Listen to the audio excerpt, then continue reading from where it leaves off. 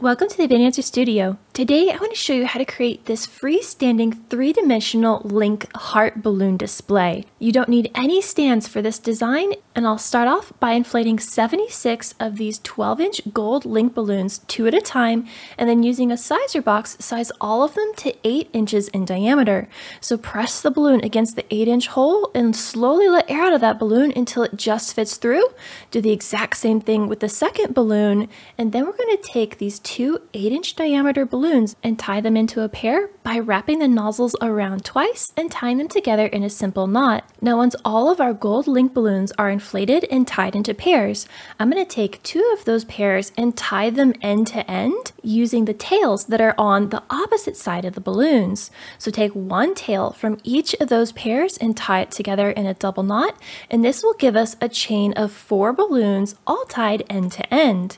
Now I'm going to take another pair and tie the tail ends of that pair to the tail end of my chain of 4, and then I'm going to repeat this process until I have 22 Link balloons all tied end to end, and then take the first balloon and the last balloon of that chain and tie them together. This will create one large loop of 22 Link balloons. For the heart, you're going to need 2 of these large loops of 22 balloons and 2 smaller loops of 16 Link balloons.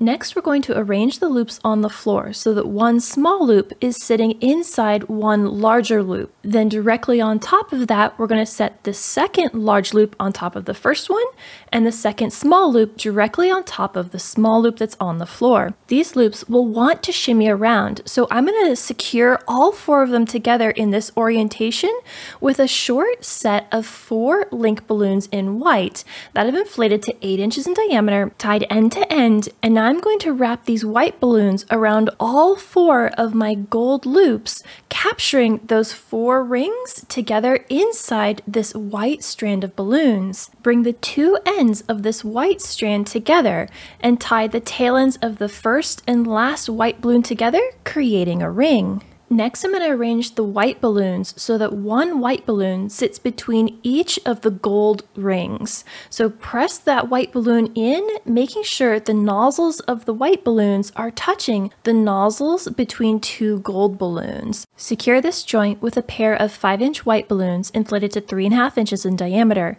Slip one of those balloons in the pair behind one gold and one white balloon, and then bring it back up to the front so that all those nozzles are sitting between these 2 tiny balloons. Twist them around each other, and that will secure this joint in place. Everywhere the nozzles of a white balloon cross the nozzles of our gold loops, that's where we're going to add in these tiny balloon pairs to secure those joints together. In total, I'll attach 4 balloon pairs to complete this one white section. From this angle, you can see that the white Link balloons are separating the gold loops from each other, and the white balloons form a square if you look at it from the side. This is what will give our heart rigidity and allow it to freestand without any support.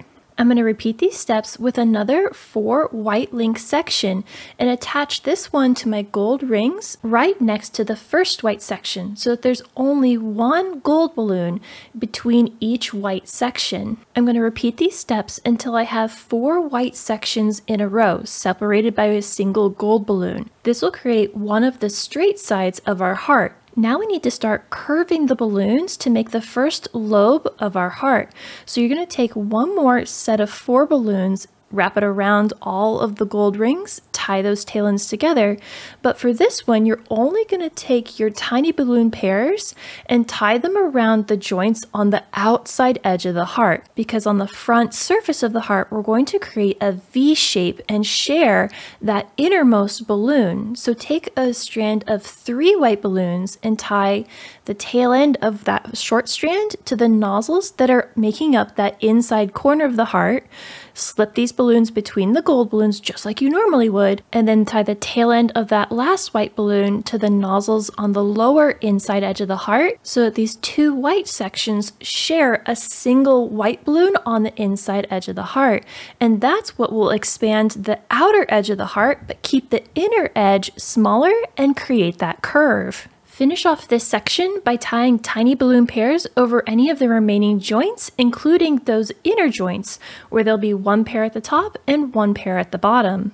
To make the first lobe of the heart, you're going to need 3 of these V sections. So you're going to add a 4-link white section, tie on your 3-link again to create a V, secure all the joints, and keep doing that until you've got 3 V's to make up that first curve. Now we need to make the upper point of the heart. So this is basically the opposite maneuver. We need to expand the inner side of the heart and shrink the outer side. So take a 4 white link section, tie it around all of the gold balloons just like you normally would. But for this V, we're going to make it extreme and jump over 2 balloons instead of 1. So take a 3-link section and tie the end of it to the top outside edge of the heart. And then we're going to take the next nozzle section and make a joint on the inside edge of the heart 2 balloons down. And that is what will create the point section. So now you're going to take the rest of those white balloons and bring them back down to where our 4 balloon section meets on the outside edge and tie that nozzle in. Now it's important to remember that the front side of the heart should look exactly like the back side of the heart. So everything you're seeing me do on the top side here, the back looks exactly the same. Now once I've secured all of the joints that I just tied in, we need to add a single balloon to create that point. To do this, you're going to take the nozzle and the tail of 1 white balloon and tie it in between the 2 gold balloons that don't have any white balloons already tied to it. You'll do this on both the front and the back side of the heart so that that single white balloon makes a nice crisp point on the inside of our heart. On each of those joints that we just created, don't forget to add your tiny balloon pairs, as this will add more structure and give the heart a consistent look all the way around. I know this is a ton of details in a short video to show you how to make this heart, so if you would like an in-depth walkthrough of how to create this heart, I have a set of written plans available in the description box below that will walk you step by step through the entire heart with full color illustrations showing you lots of different angles so you can successfully make this heart again and again. From the upper point of the heart, we're going to do 3 more V sections to expand the outside edge of the heart and making that second lobe. And then we're going to add 3 straight sections to create that final side of the heart. Now, when it comes down to the lower point of the heart, we need to make another one of those extreme V's like we did at the top point. Take a 3-link strand and attach it to the inner side of the heart, right where we attached our first link strand. Now you're going to skip 2 balloons on the outside edge and wrap that white link on the left side of those 2 balloons and join it at the bottom. Secure those joints with tiny balloon pairs and then add a single white link balloon in those last 2 joints of our outer gold rings. Tie them with a double knot, secure them with 2 tiny little pairs, and now I can tilt this heart upright to stand on that outside edge, and it has enough rigidity to stand up on its own. This is a great interactive prop for a party or event, and I hope that you'll give this a try. So until the next time, remember, stay creative, everybody!